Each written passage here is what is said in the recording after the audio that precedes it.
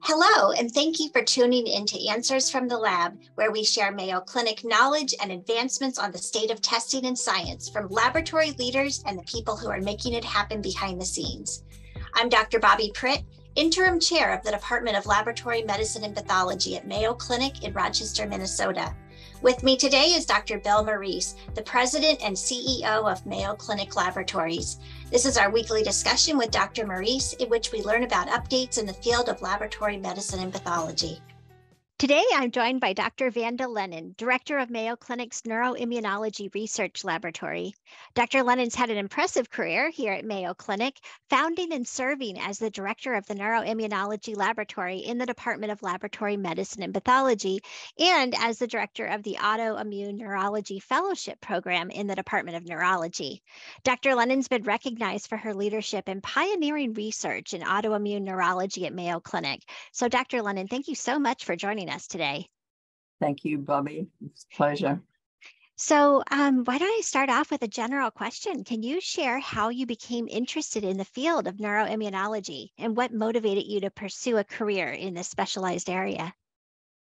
Well, my original education was in Australia, and in Australia, medicine is an undergraduate degree.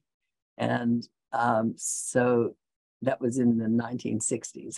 So at that time, that was my introduction to both organic chemistry and biology. I had no biology till I got to med school. And Australia at that time was at the epicenter of the world as far as immunology was concerned. They got the Nobel Prize in Medicine, Sir Macfarlane Burnet, for his concepts of self and non-self and so forth in 1960. And throughout med school, I was passionate about everything that I was, except maybe public medicine. So sure. The only things. And so after I couldn't decide what to specialize in, so I went to Canada to McGill University for internal medicine residency. And then I led to Melbourne for a Ph.D. in immunology. And I was wanting to work on autoimmunity, and they put me to work on neurologic autoimmunity as a model of multiple sclerosis. And I was absolutely hooked. This was the most amazing model of autoimmunity, the autoimmune encephalitis. But I convinced myself in those 3.5 years that it had nothing to do with MS. And I'm still see no evidence that multiple sclerosis is autoimmune. It's immune mediated, but it's a whole mixture of diseases that we still don't understand. That's what my background was, and that led to my wanting to know more about neuroscience. So after the PhD, I went to Salk Institute in San Diego and for postdoc in neuroscience, and I ended up staying there years on the junior faculty, and I was recruited to Mayo actually by the Department of Neurology to integrate immunology into the neurology department. Wow, that's a fascinating background, and we're delighted to have you in the Department of Lab Medicine and Pathology. So now you've been at Mayo Clinic for a while. Can you tell us what, in your mind, what makes Mayo Clinic unique when it comes to neuroimmunology or autoimmune neurology testing? I think the opportunities right from the get-go when I came here for integration of clinical neurology and neuropathology and imaging with basic immunology and lab medicine testing. I went to the then director of lab medicine suggesting that we introduce antibody testing for myasthenia gravis, which I developed when I was at Salk Institute before I came here. And then that led to my interest in paraneoplastic disorders because of myasthenia thymoma relationship and the small cell lung cancer and Lambert-Eaton syndrome. Also here, the residents are encouraged to spend some time in research, and that's a very big plus. The chance to attend conferences and get to know the neurologists, because I'm not a neurologist by training. I think a huge benefit here has been the abundance of very competent, common sense laboratory technicians with a farm and 4-H background that's been a huge plus for me. I've had people working with me for 35 years. They're retiring now. I'm not ready yet. So I think they're the big strengths. And also the patient population, of course, which is why I came here. I wanted to get back to a clinical environment, and it's absolutely incomparable. I don't think I would have stayed out in the cornfields for 45 years if it weren't the abundance of clinical challenges that presented by the patients, and especially through the outreach of Mayo Medical Laboratories or Mayo Clinic Laboratories. That's been just amazing resource. We are very fortunate for all those reasons you mentioned, and it seems that holds true across all of our specialties. For me in microbiology, for example, I specialize in parasites, and, being in the cornfields, as you said, the cornfields that do indeed surround our fabulous medical mecca of Mayo Clinic, we wouldn't see the types of specimens that we do see without Mayo Clinic laboratories and also the patients that come here from around the world. But another thing I wanted to highlight that you said is that one of the areas of neurology and neuroimmunology that I think are fantastic is that close connection with our patient-facing colleagues. And so we have the patients coming from around the world, the samples coming from around the world, and then our colleagues that are patient-facing, as well as our own DLMP clinicians. And we're all working together, developing algorithms together, developing tests together. I think neuroimmunology is just a shining example of that type of strong collaboration.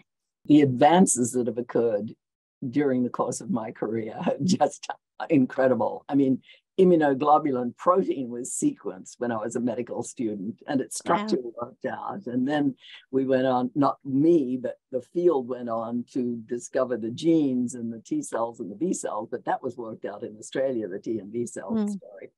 And monoclonal antibodies from England, and monoclonal antibody therapy, which we were promising 40 years ago, but has really come to fruition in the last 20 years.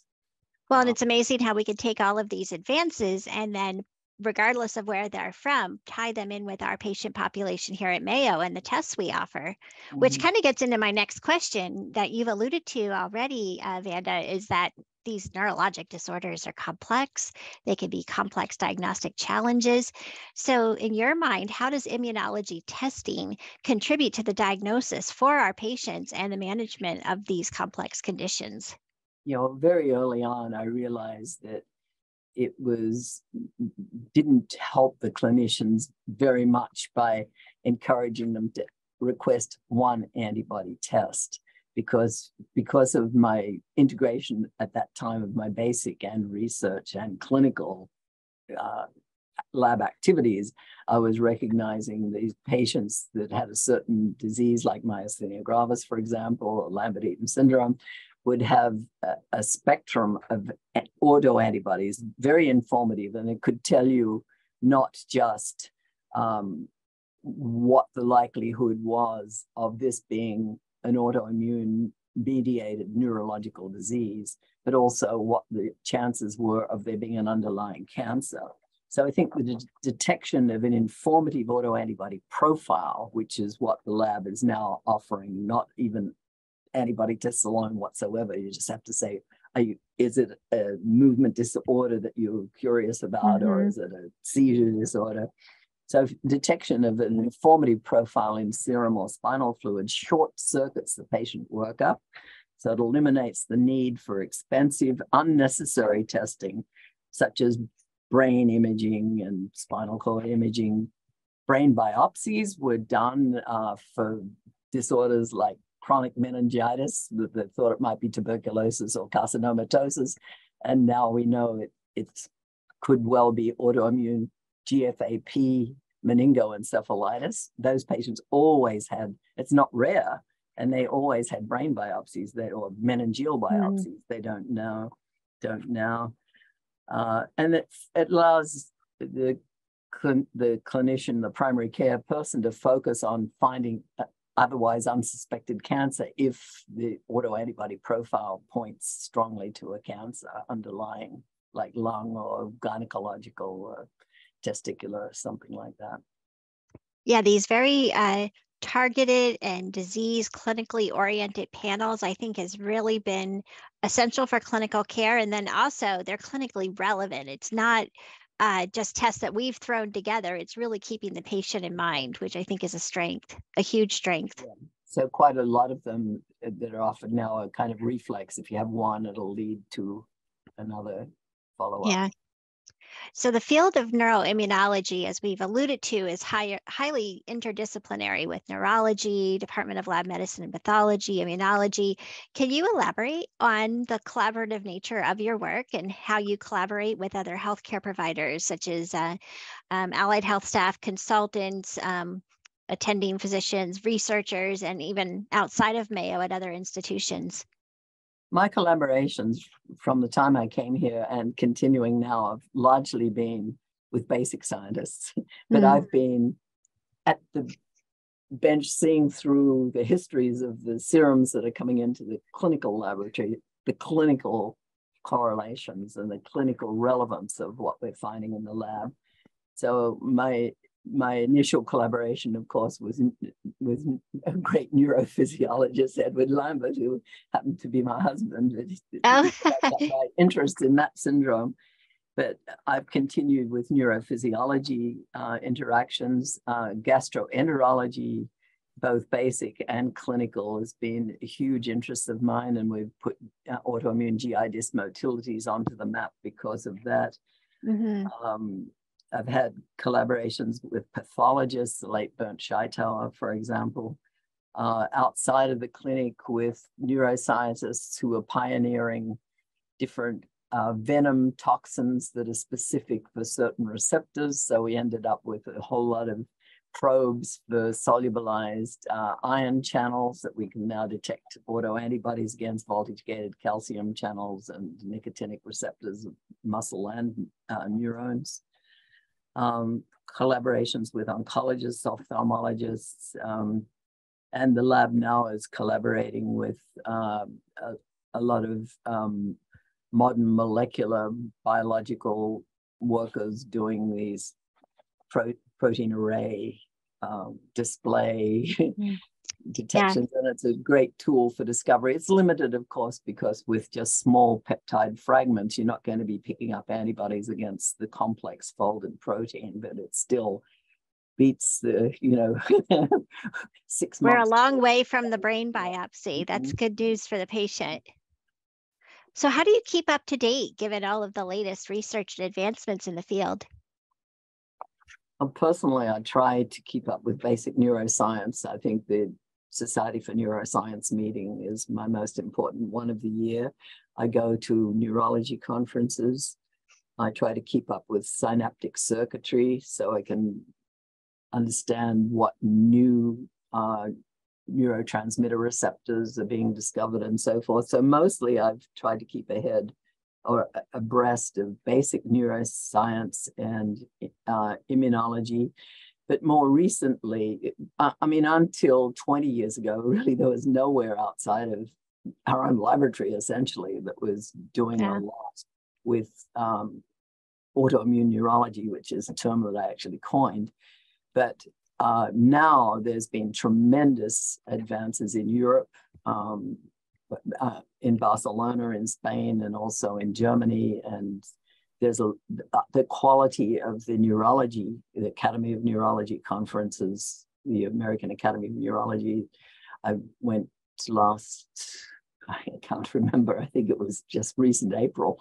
Is absolutely superb. Previously, if I submitted an abstract for a meeting, it would be sent to a neuro-oncology section or to a multiple sclerosis section, and everyone would just glaze over while I was presenting. But now it's very vibrant. In fact, they have concurrent sessions in autoimmune neurology, which is extremely gratifying for me to see.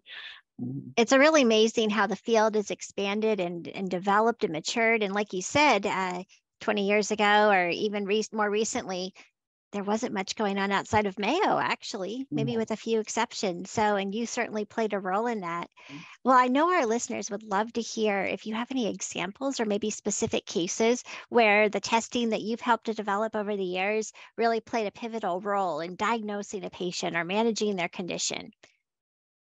I think the autoimmune GI dysmotilities have been a very pleasing outcome, especially initially it was the very most gross pseudo-obstruction associated with small cell lung cancer, and they have this total paralysis from the esophagus to the anus, and they'd have all these unnecessary surgeries and trying to look for a blockage in the bowel, and it's autoimmune, and the antibody profile tells you immediately what's going on and what cancer they've got. It's usually small cell lung cancer or thymoma. So there were many cases like that before the outside world really got to recognize that you could pick these things up by autoimmunity, because the cancers are usually very, very small, difficult to find by Interesting. imaging. So this could be a presenting symptom. That might be the first time that the patient even knows. They have no idea otherwise that they have a malignancy. Right. And there's also now, we went on to find other antibodies with more focal, less debilitating hypomotilities and sometimes hypermotilities, but nevertheless, they're extremely distressing, and they tend to be labeled functional, and they've got very definite functional is right, but it's pathophysiological, and the serology has been ahead of the GI physiology, but the GI physiology is now catching up in terms of circuitry of the enteric nervous system. The voltage-gated potassium channel complex, and now we know that's the LGI1 and the Caspar-2, that was also when they presented with temporal lobe seizures, and the imaging would show, PET imaging would show, for example, hyperactivity in the temporal lobe. And then so the neurosurgeons would be called in to do a biopsy of the tumor. Oh, it's inflammatory. Well, it would take us months to get the test approved for clinical testing. And I was finding the antibody, after the patient had the surgery. But now that it saves the patients having surgery and those kinds of inflammatory central nervous system, focal inflammations. Another one that's made a big difference is for unusual movement disorders and the whole stiff person syndrome spectrum. These disorders tend to affect women more than men, although the initial disease was described here in the 1950s at Mayo Clinic as stiff man syndrome. Man syndrome, interesting. But it affects women more than men, but men were taken much more seriously and still are when they have these weird symptoms. Women tend to be brushed aside as hysterical, and now with these antibody testing, you can find that it is a very real entity and it is treatable. The treatment with diazepam for the classic stiff man syndrome, stiff person syndrome, was developed here at Mayo Clinic, the late Frank Howard with the diazepam therapy. But then we and others in Mayo and elsewhere have discovered other autoantibody markers of movement disorders. And one of them is the paraneoplastic stiff person syndrome, which can be associated with breast or lung cancer. But in the women with the breast cancer, it's usually a very kind of stereotypic but very unusual movement disorder. And those patients can go for years without the cancer being even suspected, because the immune response against the cancer, which is spilling over to recognize the same antigen in the nervous system, is very effective in keeping the cancer under control. But that's the amphiphyssin antibody. But I saw some really dramatic cases of that where they'd been overlooked for 7 to 10 years before the cancer was actually found, breast cancer. And often it was an aberrant spread too. The mammogram is still looking negative, but they'd find a lymph node in the axilla. That was one that a doctor wrote to me at least 10 years ago, and he said, I was going through this patient's records, and 8 years ago you wrote and said, look for a breast cancer. How did you know? It's 8 years later and we still can't find anything in the breast, but this week we found it in an axillary node, you know. Wow. So they're the memorable cases. And of course, more recently with the Barcelona contributions, which have been profound, the NMDA receptor autoimmune encephalitis has been extraordinary. It can affect any age, but in children and juveniles, it's thought to be behavioral, and that's a treatable disease. But the sooner that you diagnose it and treat it appropriately, the kids start doing badly at school and they're acting out. And it's not till they start having a movement disorder or a seizure that anyone even calls in a neurologist. In the meantime, they might be in prison, or they might be in a locked ward in psychiatry. I mean, the clinicians are now getting very well informed about these disorders, but these are the kinds of things we've encountered in the last 2 decades. Wow, truly outstanding, amazing examples. And I like what you said, that these disorders, at least many of them, are treatable. And so the diagnosis that we make from laboratory medicine and pathology is just life-changing for these patients. Yeah, and it is immunotherapy, of course, and removal of the cancer if it's found. Right. So now we've spent a lot of time looking back on all of the amazing accomplishments that you've been a part of. What do you envision for the future of neuroimmunology and testing, and what potential impact do you think it will have on diagnosis, treatment, and understanding of our these neurological disorders? Yeah, well, we're clearly only seeing the tip of the iceberg, and it's going to extend way beyond the nervous system. I think all of the special senses, vision, we're recognizing more and more, not just the optic neuritis and retinitis, but also, you know, there's, I don't want to get into the specifics, but we have recognized autoimmune disorders of taste, but that's usually with other cranial neuropathies, but with the CRIMP5, for example. But I think there are going to be a lot of other special sense involved, for example, in GI dysfunction and irritable bowel syndrome, not that it's one syndrome. I think other endocrinopathies, thyroid and Addison's disease, are very well established as autoimmune diseases before even myasthenia gravis, type 1 diabetes, but there's going to be a lot of other more subtle things. I just think, and all of these things are going to be treatable.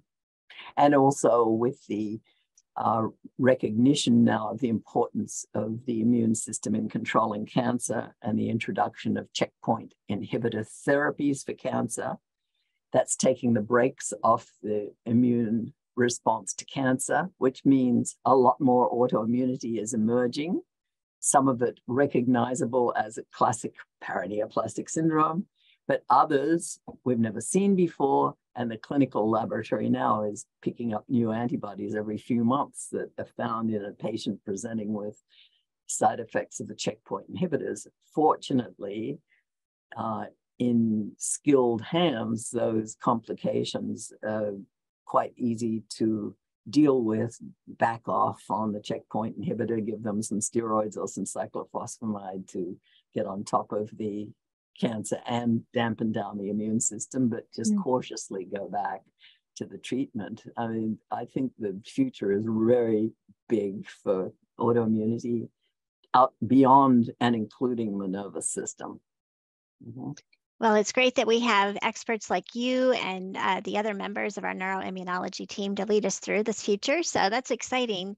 Well, Dr. Lennon, thank you again so much for joining us today. A lot of great information. I really enjoyed speaking with you and learning a lot. Thanks again. Thank you for inviting me, Bobbi.